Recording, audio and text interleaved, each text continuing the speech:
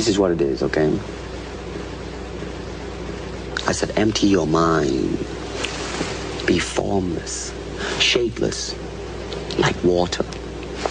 Now you put water into a cup, it becomes the cup. You put water into a bottle, it becomes the bottle. You put it in a teapot, it becomes the teapot.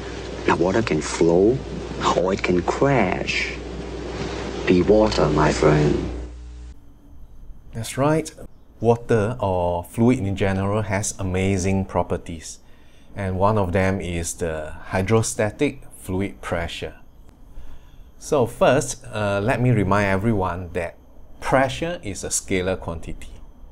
It's the pressure force that's the vector quantity. So for example, this point in the fluid here has a pressure of so many newtons per meter square. Therefore, the fluid here will exert pressure forces on the surrounding fluid in all directions. Yeah? So the pressure is a scalar quantity. The pressure forces is the vector quantity. Pressure is scalar, pressure forces are vector. Now, very often we are interested in the pressure forces exerted by the fluid on other surfaces, right? So the direction of the pressure force exerted at this point is in this direction because of the curvature at this point.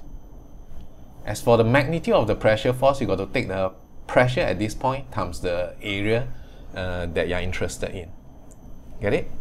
So the direction of the forces follows the curvature. As for the magnitude of the pressure forces, you take the pressure at that point, multiply with the cross-sectional area that you are interested in. Okay, now let's go on to derive the formula for hydrostatic pressure. So take for example, I'm interested in the pressure at this depth in this fluid. Very easy. Let's imagine a liquid column here with a cross-sectional area of A. Now the weight of this fluid column here must be supported by the pressure forces exerted by the fluid underneath it. So the pressure force is supporting the weight of the fluid column. The pressure force, we can write it as the pressure at that point multiplied with that cross-sectional area. Whereas the weight, we can write this as so. So A times H is actually just the volume of the column. So rho times the volume will give me the mass of that column. So this whole thing here is just mg, which is the weight of the liquid column. Now you cancel away the A, you get a formula. Pressure is rho hg. Then here comes the question. What we derive is based on a vertical pressure forces. Then how does the pressure forces end up being able to act in all directions then? To answer this question, let's remind ourselves that there's something about fluid, right? You cannot stack up a liquid column vertically actually, right? On its own, the column will surely collapse, right, into a puddle. That's why you always need a container to hold a liquid. What that tells us is that the walls of the container must be exerting some horizontal forces, and that tells us that the liquid itself, right, among the liquid molecules themselves, they must also be exerting horizontal forces. That's why even though the origin of fluid pressure is due to gravity, which acts only vertically, the liquid actually ends up not just being pressurized vertically, but also horizontally, and in fact in all directions. That's why a fluid always takes the shape of its container, right? Because it's pressurized not just vertically, it's pressurized in all directions.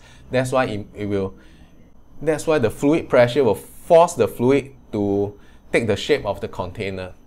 And in fact, that gives us that amazing property that the fluid pressure only depends on the fluid depth, even if the container has this kind of funny shape, yeah?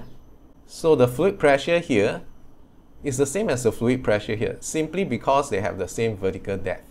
So we can imagine like the pressure increase until here, and then it's the same pressure at the same depth here, and then it will increase by this much until here, and then it's the same pressure until here, and then it's the same pressure increase until here. So it doesn't matter that you cannot draw a vertical line from the top of the surface to the point that you're interested in.